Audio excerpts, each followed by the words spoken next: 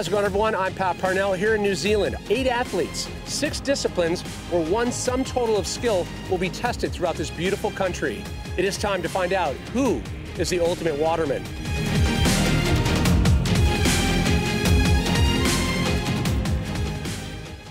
The ultimate waterman is going to be humble and versatile, very complex. A capacity to do a huge array of disciplines. And ultimately to be one of the greatest athletes in the world. New Zealand is magnificent. It has all the key elements to make it an incredible venue for the ultimate waterman.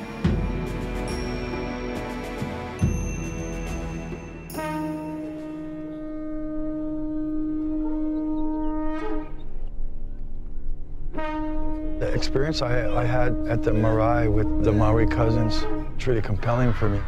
I could feel the spirit. I could feel the mana. I was getting chicken skin running up my arms. To be here and share our culture and our passion is the most important for me. The group we put together is pretty incredible, and I think it's going to be a great first year.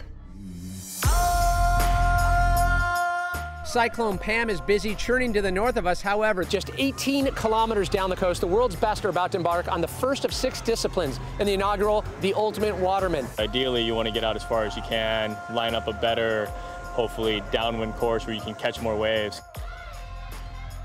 The expected leaders took control from the start. Ching and Cronstead out front, but with very different strategies. Ching keeping close to the coast, Cronstead going further into the Hauraki Gulf. Cronstead chooses the wrong line and watches as Ching races ashore, 18 seconds ahead for the win. I knew it was going to be way harder than I was even expecting, and with the conditions being as they were, it was tough. This was Danny's elected double points event, giving him that much more of a points advantage going to the next 5 events.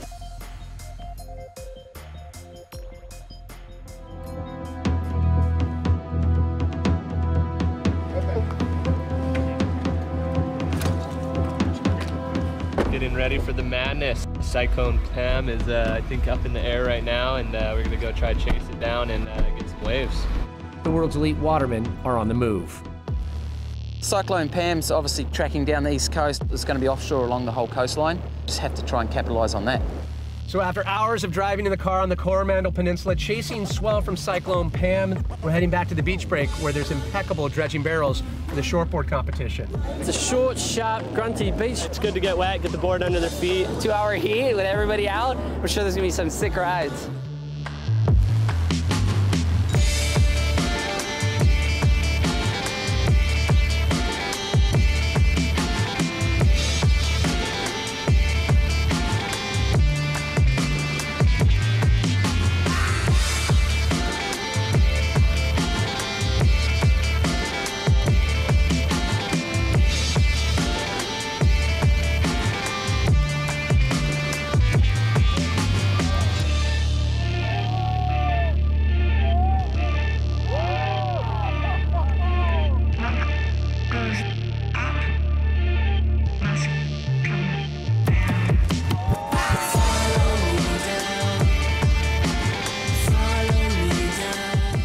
I got the waves and I won the event today and I'm super happy. So, of course, going from last to first is good.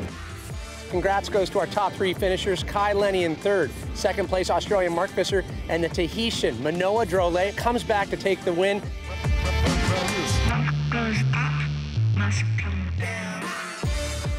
Now all of our eyes focused on the South Island as we head to Dunedin, chasing more swell.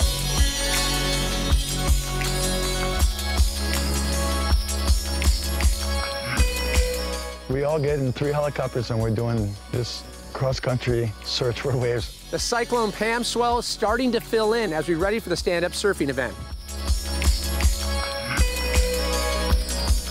This place is absolutely beautiful. It's kind of raw still. It's like the wilderness. It was like a mix of Jurassic Park and, you know, Lord of the Rings. What Dunedin has delivered has been quite amazing, actually. We've got lines to the horizon, and that's pretty epic when you're a surfer.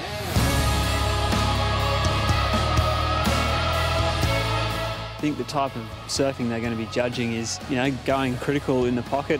They're looking for that speed, power, flow, you know, where it works. It's radical turns, it's style, it's a little bit of everything combined.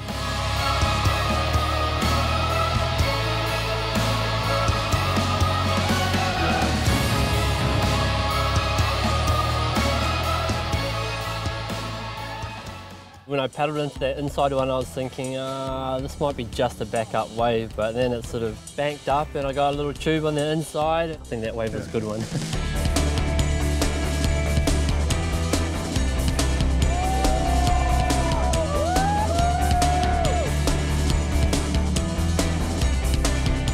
So the chase for Cyclone Swell pays off as we wrap up the stand-up surfing competition. Final results look like this. Connor Baxter in fourth, Hawaiian Claw Alexander in third, and the big surprise, Kai Lenny, the favorite going into this discipline, taken out in the last few minutes by the New Zealander, Daniel Cariopa, with a quick clutch tube and a 10 for the win. But Kai Lenny chooses this event for his double whammy. By doing so, he receives double points and surges to the top of the overall leaderboard. 15,000 kilometers, nearly 10,000 miles of coastline, and all their eyes focused on Raglan on the west coast of the North Island. Raglan, you know, is one of those waves that I've always dreamt about, and I know so many people have it on their top 5. For me, Raglan is one of the most exciting waves in the world. It's a perfect spot to really enjoy surfing.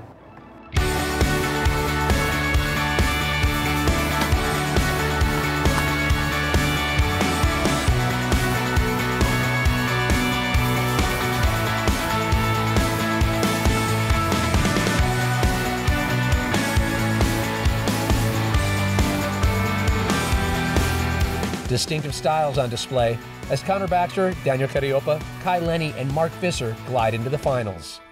DK was super impressive. His longboarding skills is top-notch. Kai Lenny was really impressive as well. They're just great all-round boarders.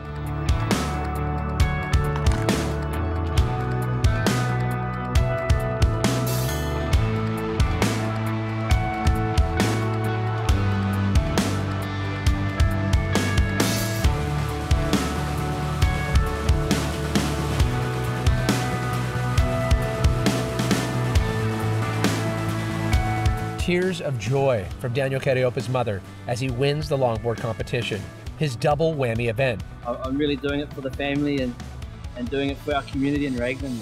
One discipline left, and only one competitor, Kai Lenny, can mathematically catch him to claim the title of the ultimate waterman. You know, anything can happen. It's going to be definitely a grind tomorrow.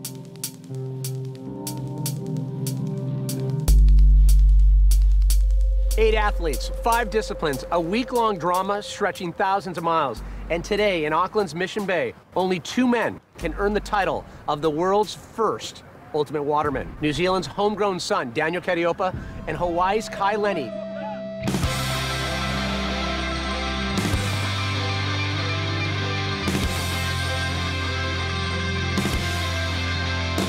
Now leading the charge, we've got Connor Baxter, Danny Ching, and followed by Tahitian George Cronstead. Baxter and Ching exchange leads for the entire 9 miles, but at the finish, Baxter reaches the beach for the win, 8 seconds ahead of Ching.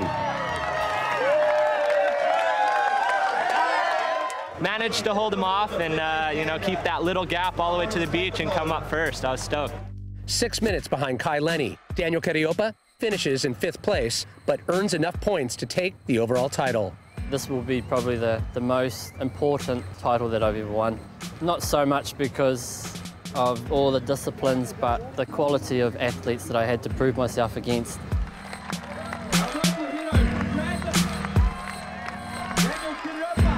To wrap up the Ultimate Waterman with these 8 athletes and just to see the bond that they've created, that's what the event's about. It's inspiring.